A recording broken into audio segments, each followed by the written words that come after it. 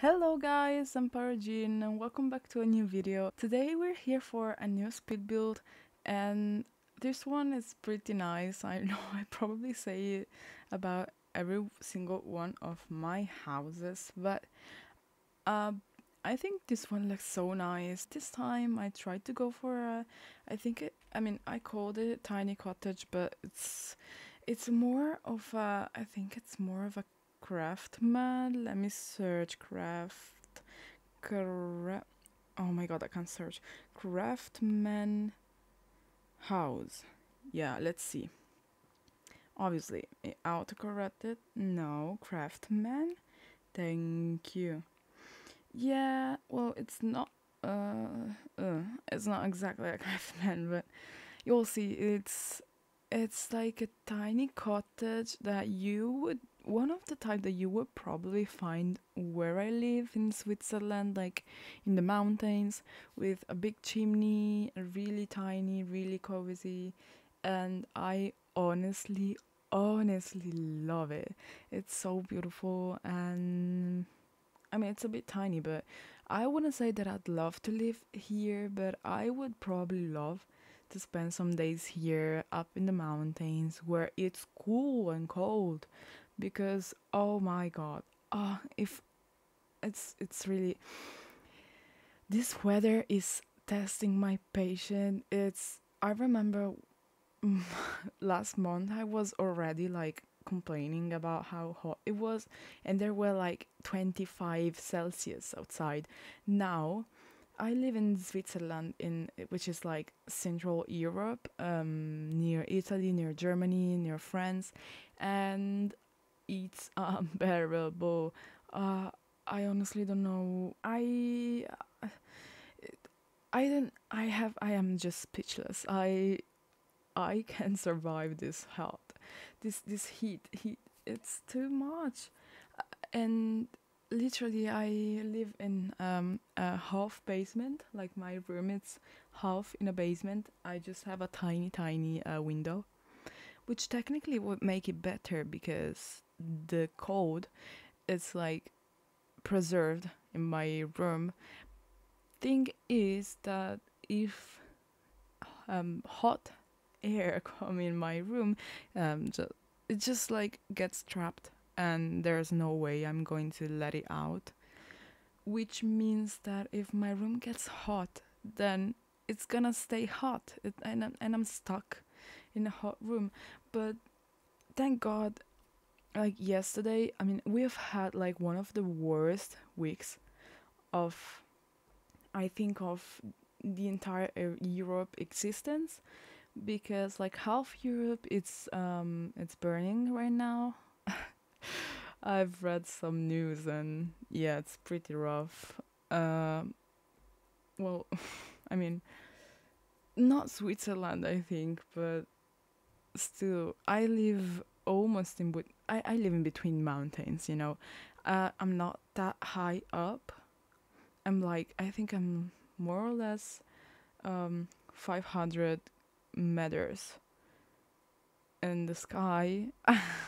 I don't know how to say, but like we're pretty high up, and it's not normal how hot it is, obviously, and yeah. And the past week we've had like I think 35 Celsius of average per day, and it's absolutely not normal. And it's even worse for me because I am a snow person. I probably descend from the Neanderthal people because I really can't stand hot and heat and everything else that start with those letters, and it's just too much for me. But I mean, it's fine. I'm surviving and I'm here with new videos, so that means I'm doing pretty fine, right? But Jesus Christ, uh, I'm just like melting. I um I hope I'm gonna survive this week because I'll probably end up being like a puddle of mud. So if you don't hear from me anymore, that's why. But yeah. Oh well, thank God that like cool down a bit these days. Like yesterday night, it stormed outside. It's like it's kind of funny because it looks like it's storm only on our house because we have a big garden. Well, it's not big, but it's a garden, and we have like some banana trees, and the whole place where I have banana trees, it's completely destroyed. It's so funny. And also we have like a big curtain on top of our balcony. It's like an automated curtain. You just you can like press a button and it just moves. And it's destroyed, completely destroyed. And it was unbelievable, and it was kind of funny too because I was sleeping. It happened at 2 a.m., 2 in the night, and I was sleeping, like peacefully sleeping, but it was too hot. And I just woke up. I don't know why, because I probably heard either thunder or my cat like started going crazy and it just woke me up. But yeah, I I woke up and I was like, oh, thank God, now it's storming. I can open the window and let some cold air in. And I opened the window like it was not a big problem. Then I started hearing some like loud noises of people running around, and I was like, what the heck is going on in my house? And I went upstairs, and there was my dad running around and trying to close all the windows because water was like storming inside of our house. And I was like looking at him. I was completely like I wasn't even there. I don't know what I was doing, but my mind wasn't awake at all. And then I realized, and I was like, oh God, oh no, my room. Also because my computer is directly in front of my windows, and well, my only window. I just like ran downstairs, in my room again, and I saw like the window was like completely open, and there was so much hair coming inside. I don't know. That really got me panicking a bit, but I was able to close it and nothing was injured. My computer is fine, my cats are fine, probably a bit traumatized, but yeah, that's all. Geez, I completely ignore my build for the whole length of the speed build. I'm sorry, but yeah, you can see here I was landscaping, and we're almost done with the speed build. I'm gonna tour the build once I jump into the game. But you can see the style. I don't know how it's called, honestly. Neither in Italian, nor in English, nor in any other language that I know.